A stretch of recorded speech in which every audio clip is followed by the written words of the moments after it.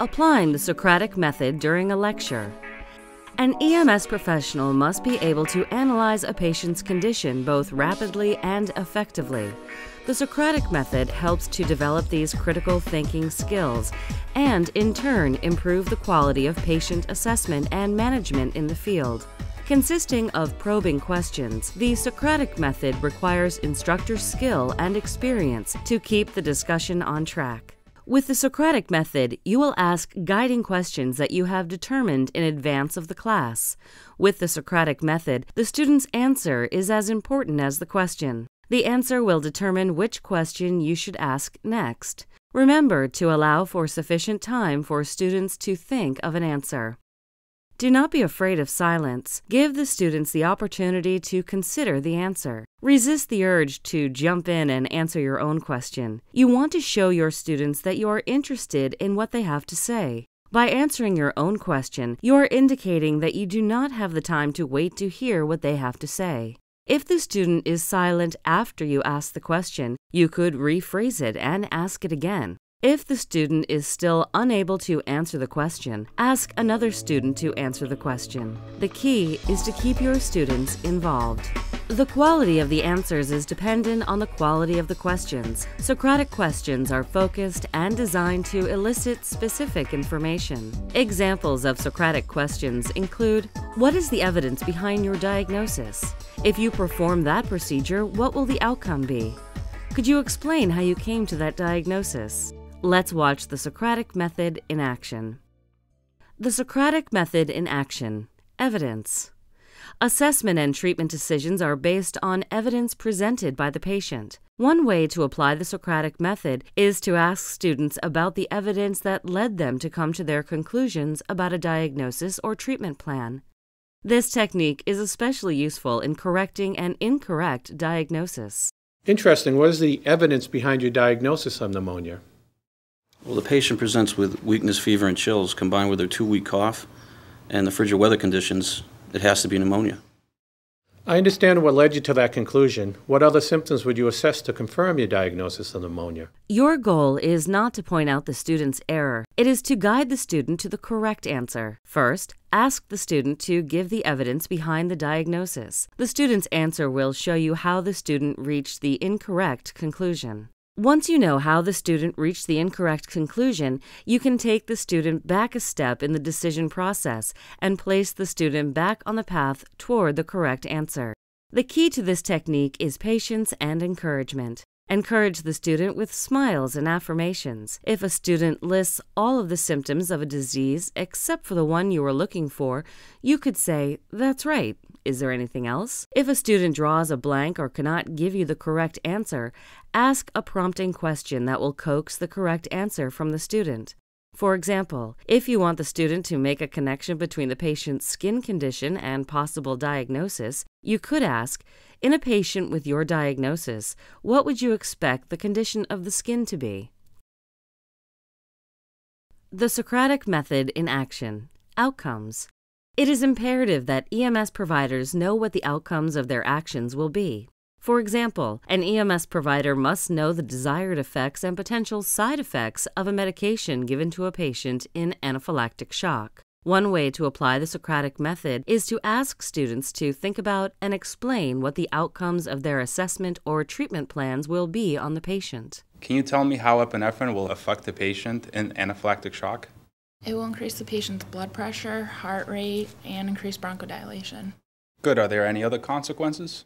Your goal is to ensure that the student knows how the patient will respond to a medication and how to react to the various possibilities. The key to success is persistence. Keep asking questions until you have confirmed that the student is familiar with the expected response to a treatment and is prepared to deal with the common side effects. In addition to reinforcing critical concepts, this technique also hones critical thinking skills. It reminds students to think 2 or 3 steps ahead. To be a great EMS provider, it is not enough to simply think, "I need to administer this medication now." The student needs to be thinking, "I need to administer this medication to treat this problem. When I do, I expect to see this desired effect and want to monitor for the potential side effects. If side effects occur, I will take these steps."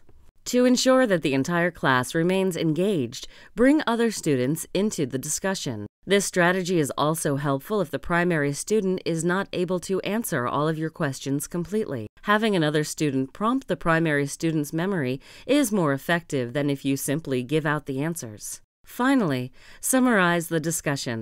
The students have just been bombarded with information, some of which may have been in the form of incorrect answers. By summarizing the information, you are reinforcing the correct information and emphasizing key concepts.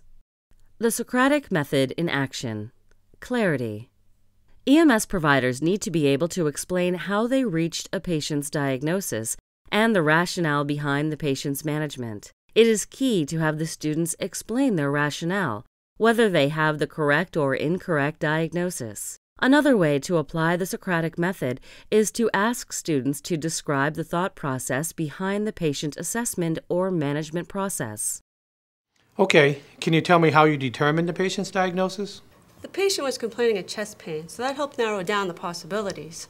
I asked the patient to describe the chest pain, and she described it as a dull, moderate pain. She also complained about having a dry cough. Then Okay, dull chest pain and a cough, those may be associated with pericarditis, but there are other diagnoses too, such as myocardial infarction, pneumonia, pulmonary emboli. They have similar symptoms. How did you rule them out? Properly diagnosing a patient requires more than simply memorizing which symptom goes with which diagnosis. It also requires critical thinking, deduction, and analysis. To test and sharpen these skills, you may ask a student to walk you through the patient assessment process. It can be difficult to provide a narrative of the internal dialogue of the mind, so provide prompts such as, "What did you find during the physical exam?"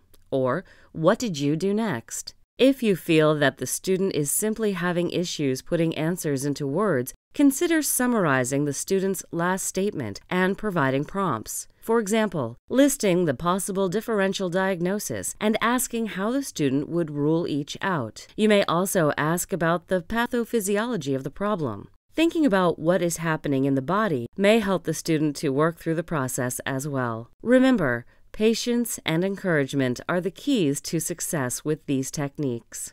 Helpful hints. Keep in mind that the Socratic method may be frustrating to students who do not know the answer to the question. To keep those students engaged, try rephrasing the question or provide an example. Encourage these students to persist in the attempt to answer the question. Referring the students to their textbook or appropriate resources is often helpful. Finally, never disparage a student who is attempting to answer your question. If the student does not give you the answer that you are looking for, redirect the question to point the student towards the answer. For example, if the student gives you an incorrect diagnosis, you may list the signs and symptoms that would point the student toward the correct diagnosis.